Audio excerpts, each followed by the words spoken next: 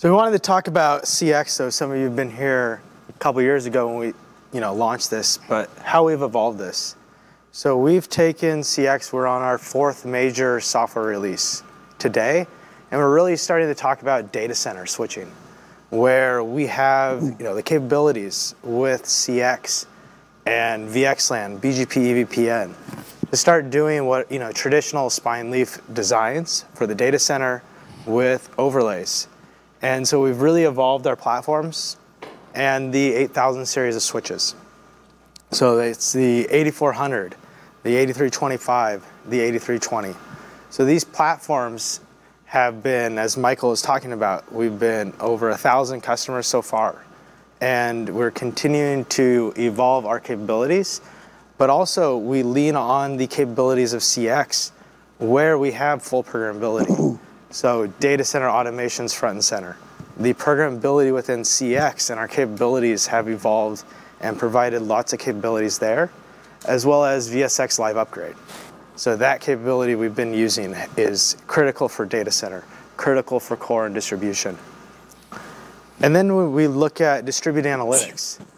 So the capabilities of time series database, the network analytic engine, being able to distribute that across the data center and across the core or distribution networks allows for insight in all of the switches where we can dive into depth and history, but also summarize that system, that backup, into additional tools like NetEdit and other capabilities in traditional network management systems, where you have robust context in those messages that get sent to the management system, where that can be then exported into other capabilities. ServiceNow as a solution where we've done export, or other ITSM tools. These can all be exported, and you can get that context from deep in the system, the full programmability. Everything within that state database can be monitored, interrogated, investigated, processed on the system, summarized, and set back to up to the management tools.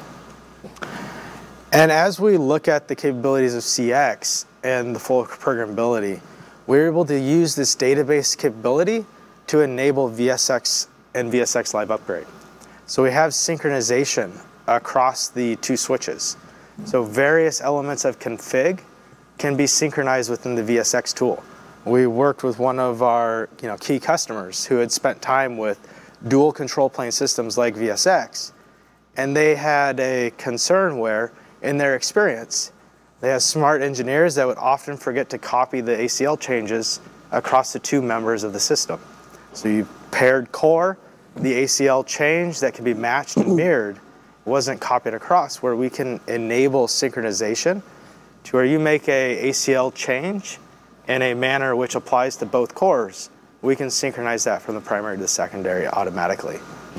So we provide some of this operator experience into VSX. I have a question on your VSX here. Is it limited to just a pair, or can it grow to 3 or 4 switches in a MLAG? Yeah, so we've intentionally designed VSX to remain a pair.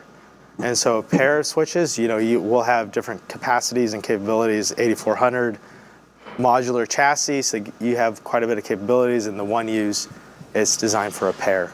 So primary, secondary, and so that we've used that to leverage.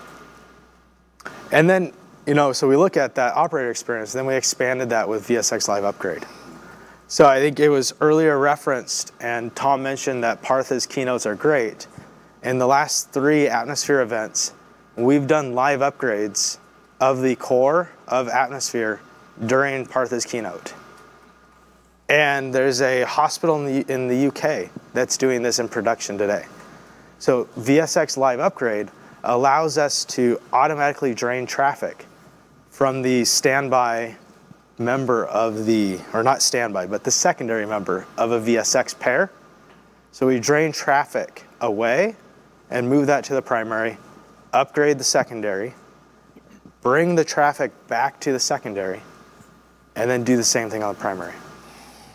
So by using tools and capabilities in routing protocols and in LACP, we can automatically take traffic away.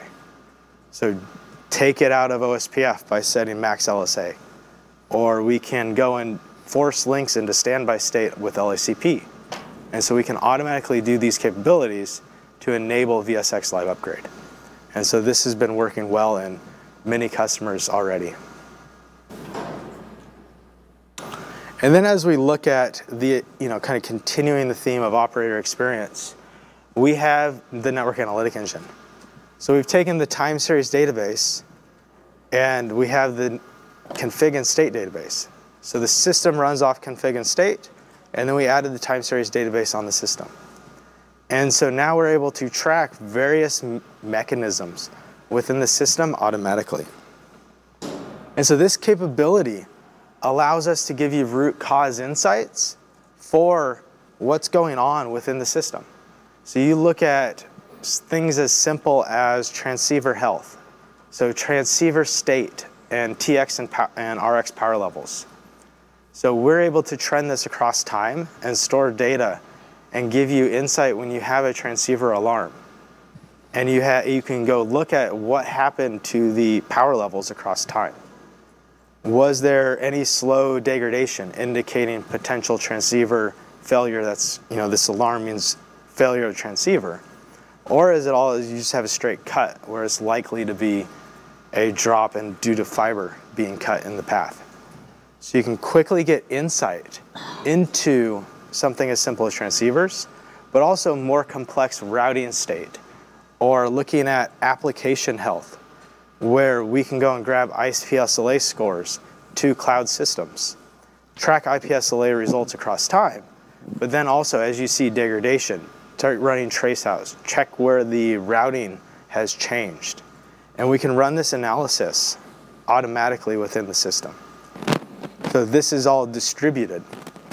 So these agents are all published on GitHub, and they're based on Python. And so it's a programmable capability. Then we have around 70 agents to date, and they're all on Aruba Solutions Exchange. So with this capability, it's flexible, and we've been using it with many customers to go and expand this.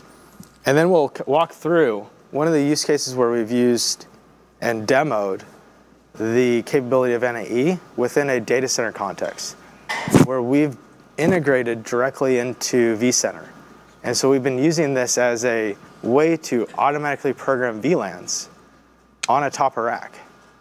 So when we look at the data center and workloads being moved between leafs, or a new host is added, migration. So you can migrate a new workload over to a set of hosts that haven't had this workload before. And with NAE, we can connect and communicate with vCenter. We can see that there has been a move of a workload with a new set of VLANs onto a new leaf. And then so with NAE, we're able to go and reach out to vCenter and then program the additional VLAN and capability onto that new leaf based on APIs. So full programmability APIs, and being able to do this really allows us to start automating workload moves across new hosts in a data center. So this automation enables the administrator of the virtual machines or the workload to migrate workloads without directly impacting or discussing with the network team. This will all be set up. And so we can automate and decrease that time where the network team is involved. And so now we're going to pass this over to Les to kind of discuss NetEdit and NAE in detail. One quick question. Yes. On that last slide, the automated, automatically supports VM moves. So do you have some control as a network team over allowing that sort of thing to happen, or within confines, or putting, sort of limits, gates around that? In other words, some of us live through, like the virtual Nexus switch that plugged in, and, letting system admins take over networking functions to move things with their, and that didn't actually work so well. So I like the idea of it. I'm just curious if you have any control over that, or if it's something you flip on and it just can happen now. Yeah, so the way this has been done is, it's a Python programmable script. So you have the confines to go in there and specify which range of VLANs or which types of workloads can be automatically provisioned or moved. So that set of VLANs or can be determined within the script so that it's automated. Okay. So you have that control. So on the VMware side with like NSXT for your vTip endpoint, you can allow them to control which egress point, or do you dynamically just do the... So I mean, in the case of NSXT will be overlay where it'll integrate directly in. Right, but do you fix the vTip endpoints on each one of the, right, for failover, right? If you're trying to actually egress out for layer 3 traffic as a default gateway out of NSXT. That script isn't. You need a vTip endpoint to egress out of. Yeah, so this is more around direct host integration and not looking at NSXT integration. Okay.